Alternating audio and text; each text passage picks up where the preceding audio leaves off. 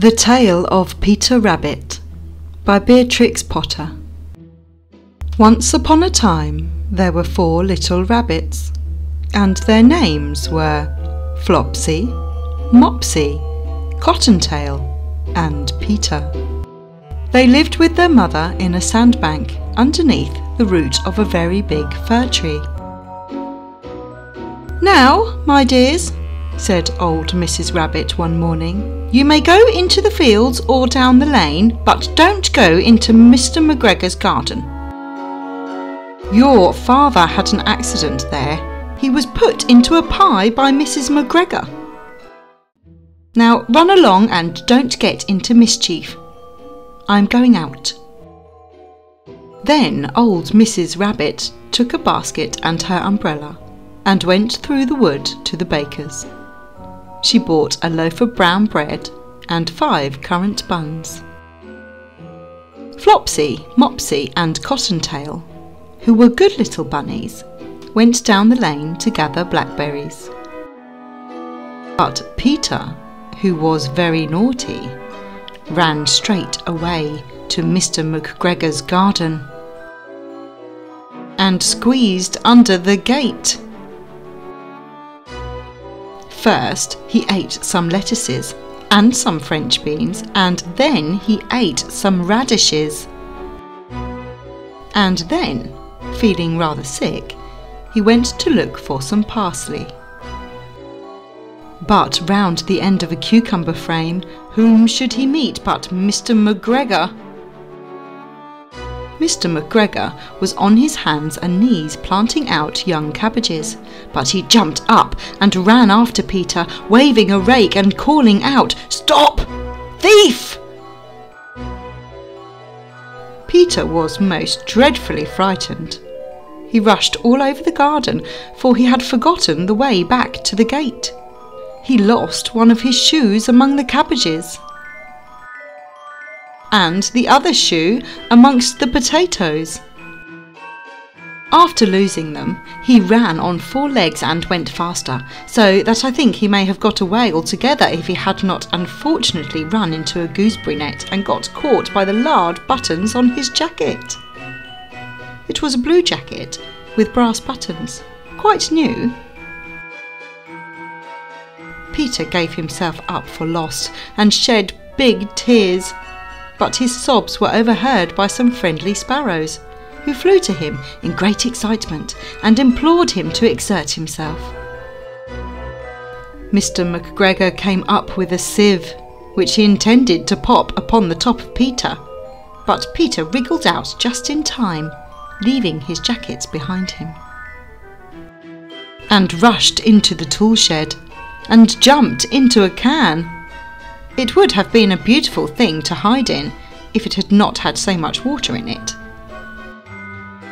Mr. McGregor was quite sure that Peter was somewhere in the tool shed, perhaps hidden underneath a flower pot. He began to turn them over carefully, looking under each. Presently Peter sneezed, "Kertishoo!"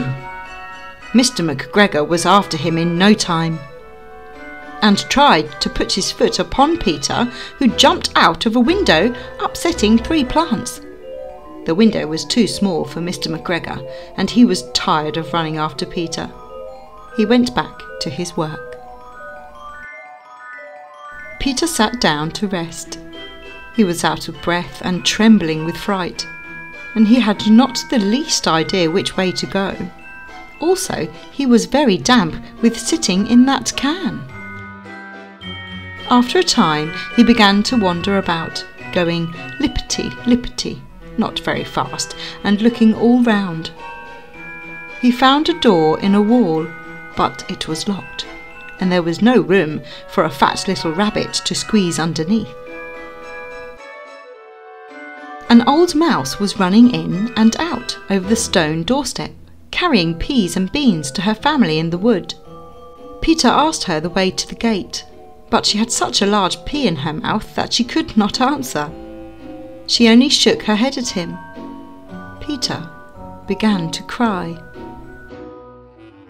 Then he tried to find his way straight across the garden, but he became more and more puzzled.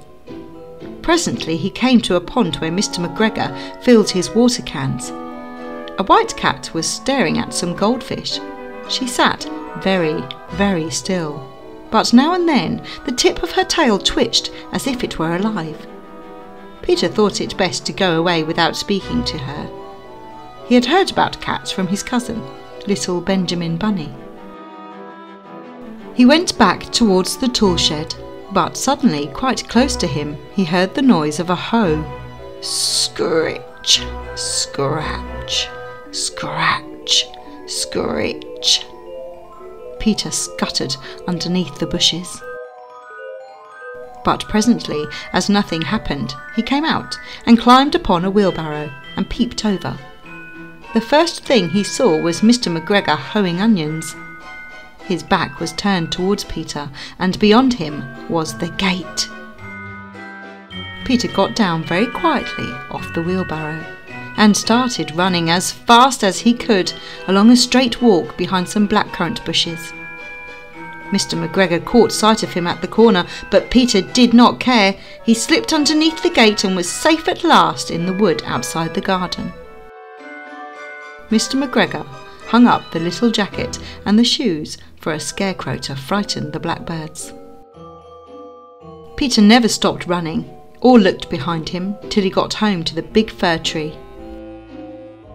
He was so tired that he flopped down upon the nice soft sand on the floor of the rabbit hole and shut his eyes. His mother was busy cooking. She wondered what he had done with his clothes.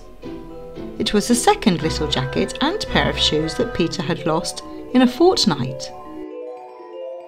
I am sorry to say that Peter was not very well during the evening. His mother put him to bed and made some chamomile tea, and she gave a dose of it to Peter, 1 tablespoonful to be taken at bedtime. But Flopsy, Mopsy and Cottontail had bread and milk and blackberries for supper. The end.